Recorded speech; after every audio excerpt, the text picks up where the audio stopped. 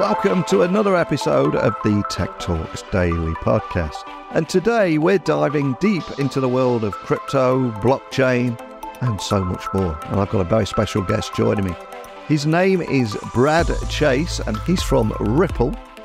And now, as the industry grapples with tumultuous times and transformative changes, Brad's going to bring a unique perspective on the challenges and innovations that are shaping the future of digital finance. From the fall of giants like FTX to the pioneering solutions at Ripple, I want to explore the intricate world of crypto liquidity, AI's role in this ever-evolving landscape, and also what the future holds for this rapidly changing sector.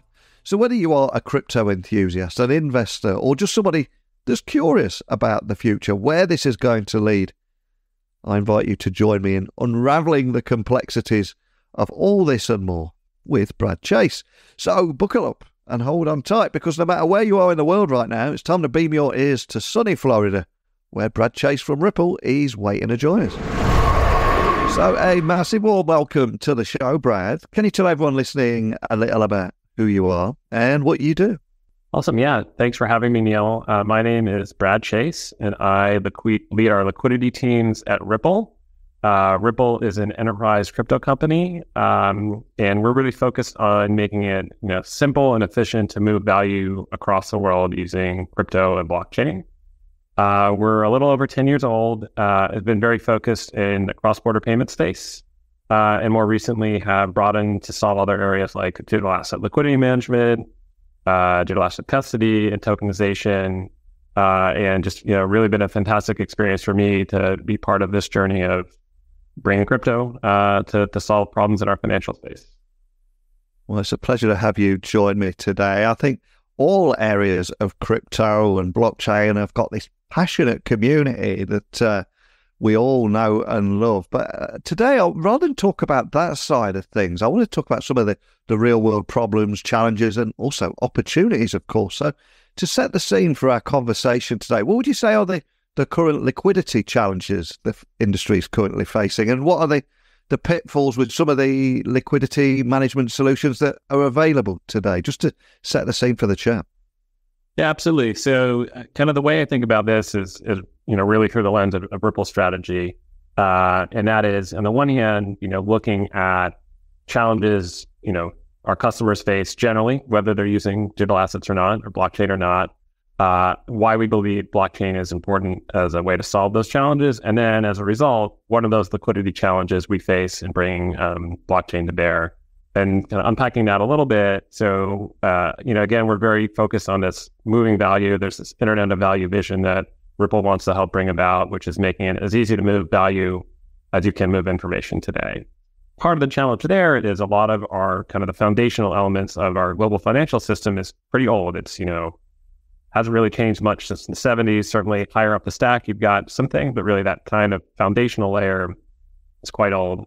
And as a result, that means, it's very hard to actually settle and move funds in that same real-time, traceable, visible manner that you do when you send an email. And so, we believe blockchain and digital asset technologies are the things that actually can go help solve that. So there's this $130 trillion cross-border payments market that we believe, leveraging kind of the kind of single source of truth, open, distributed, kind of always available abilities of blockchain technology is huge. But the distinction there is if we're kind of going in and replacing that infrastructure, some of the money that's sitting in that infrastructure, so the actual liquidity that lets you trade, has not yet kind of flowed as to be the same scale in the crypto space, just because it's newer and more nascent. And so, part of the challenge is, as we're trying to deliver that customer experience that's, fantastic for our payments customers, where they really get that highly reliable cross-border payment at low cost and kind of quickly, is kind of behind the scenes, having those integrations with various liquidity platforms, having liquidity partners, having all the additional kind of compliance things that over those, 50 odd years in kind of our legacy financial system have been developed. We need to kind of start to build those pieces and learn from those elements to kind of deliver the same for digital asset adoption. And is there anything that you're able to share around how at Ripple you're actively building an almost blueprint for the crypto industry that will better enhance liquidity management, especially considering some of the recent setbacks like the collapse of platforms such as FTX, because it's a huge talking point right now, isn't it? Yeah, absolutely. Yeah, 2023 was definitely a tough year for the industry. But at the same time, I'd say in many ways, it helps validate the way in which at least Ripple approaches the problem, which I think other enterprises and financial institutions approach the problem. And that is really focusing on a use case, solving it end-to-end in a way that has kind of the highest standards and can be best in class for those customers, and then walking backwards to see what elements of that strategy can you apply to other areas of finance value movement.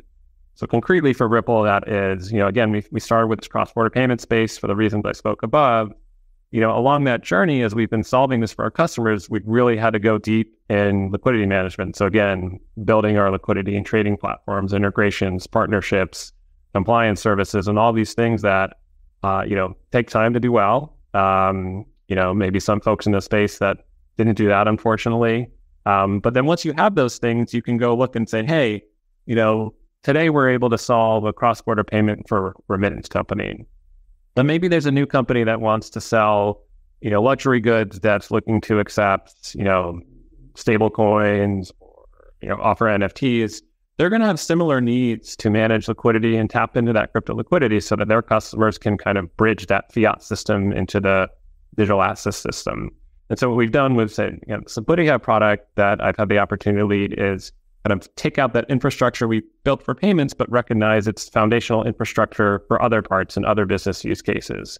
And so that's really our blueprint that I think, honestly, others in the industry think about as well. But given how new we are, there's all these bits and pieces that as you start to solve a specific use case, you see, the next use case is going to need a little bit of this too. And so I think that also combats kind of some of the downsides that we've seen in the past year where, as you get good at that, it kind of matures the ecosystem at large. And so that's very much, Ripple is very excited to continue that journey of finding new elements of infrastructure that then can be applied to different end-to-end use cases for customers. And if we look back a few years ago, I think all anyone was talking about was the excitement around blockchain and crypto. And then, of course, artificial intelligence, Gen AI stole some of its thunder and some of those big headlines of excitement. But I've always said, for me, the real exciting things happen is when these emerging technologies begin to converge. So with that in mind, what role do you see AI and machine learning playing in predicting customer demand for assets? And how does this inform liquidity management too? Yeah, it's fantastic. Same thing. I think that's just also the fun part of being in these industries that are working new technologies is actually starting to see how they connect with others, and very true at Ripple. So machine learning and AI are things that we already do at Ripple. We think are very important. In the way in which we think about it is, our goal is to provide that very consistent, high caliber customer experience. But for payments, I think like there's parts of that are, decisions that have to be made on the scale of 27 million, payments and $50 billion worth of cross-border payments that we've done with our solution over the years. So you can't have kind of simple strategies that run at that scale. And so AI and ML are the things that let you do that, right? So they help you forecast, make our best estimates of the future for things that are not fully predictable, say like exchange rates or volatility or market supply. And then lets you kind of systematically optimize trade-offs in a way that kind of reduces costs for our customers, but keeps resiliency and kind of the high number of nines that we can for delivering those payments. And in kind of really building towards almost like a mini logistics platform where you have forecasting, planning, execution systems that all come together that give that consistency. And before Ripple, I worked in high-frequency trading space. So, many of those same kind of forecasting and risk management technologies can be applied here. But really, there's no other way to do it. You need AI and ML to do this well at the scale and consistency and the speed with which we want to deliver for our customers. And as conversations around AI and crypto increase, do you anticipate that AI could further disrupt the industry, or do you think that both technologies can ultimately complement one another? Yeah, I'm always that kind of optimistic person. So definitely complementary. In fact, I mean, I guess there's some interesting parallels, and then I think the ways in which they converge with each other. So one the interesting parallel for me, like as you highlighted over the past year, we've really had generative AI, large language models come to the fore, and really almost like a step change in the capabilities in that space. But if you look back, like the seeds of deep learning, neural networks goes back, I think, to the 70s and early 80s. And so I think it's just telling that, going from a new technology to it actually, being integrated in products, being a part of people's lives where it like becomes just part of the fabric of what we do takes time. And crypto is very much in that, that kind of phase of its journey as well, where I think Satoshi's white paper came out in 2008, we're 15 years later. And so, we're still embedding it in the technology. But then if you think about how they kind of work together, so obviously, as I just shared, there's very much the use of AML to how we fulfill liquidity, how we kind of do that logistics of crypto liquidity and payments for our customers. I think there's other ways that specifically large language models and the new generative AIs can be relevant for, say, compliance, KYC, AML, where we can kind of use that technology to reduce the burden on customers, kind of increase the efficiency of our own teams. I think just customer support, we've seen both well done and not well done. The use of, ChatGPT for doing customer service. I think it's a great place to start. We definitely need to make it better, but I think there is a lot of value there in how customers integrate and interact with their services. On the flip side, I think there's interesting questions about what crypto can do for AI, actually. Again, with generative AI, a lot of the questions are around, authenticity, copyright, kind of provenance. That's actually a thing that blockchain does quite well. It can, the amazing part, and the way I think about blockchain technology that's just mind-blowing to me is basically this shared infrastructure that is open, that anyone can participate in, and enables these different parties that have no pre-existing agreements or arrangements to reach a shared source of truth. So I think applying that to some of the data, some of the content generated by LLMs, I think is a place where crypto might actually help speed the adoption of AI. So, very much exciting to kind of have both of these technologies at the forefront now and kind of being part of the industry that gets to figure out how they can be combined. 100% with you on that. We already find ourselves in February 2024, and there's a lot of excitement and predictions around Bitcoin, ETFs, etc. But I'm curious, as someone right in the heart of this space, what trends do you think will see further emerge this year for the crypto industry? Because there's a lot going on at the moment, isn't there? Yeah, absolutely. I think the ETF approvals are a sign of one trend that I've seen in the last year. I think we'll see a lot of this year, which is that institutional adoption. Which is really kind of maybe a couple elements for why we've gotten here, where I see it going. So one would be we've had a couple of these up and down cycles throughout crypto, and crypto stayed around. And so I think that's given confidence for institutions that it's a thing that can be relied on to solve the problems that they've seen, kind of the early signs of success, be it cross-border payments or otherwise. And the great thing, though, is this is kind of a virtuous cycle. So as we have the institutions leading in, kind of, the compliance, the stability will grow. We'll attract others to the space to kind of continue to level those up. And then as a result of that, more institutions will lean in. And so I think it's just a fantastic cycle that will just accelerate as it's happening. So I think we've seen early in the year with the ETF adoption. I think past that, we'll continue to see more work in broader tokenization, where tokenization here is about representing other real-world assets, say real estate, art, other different types, financial instruments on the blockchain, which in turn will make it more efficient to operate and manage those, lower the barriers to entry to give kind of broader access where people today that may not be able to invest in a luxury art item may be able to own a share of that. And so kind of just nice way in which institutions can actually accelerate in a way that we may have not seen 3 to 5 years ago.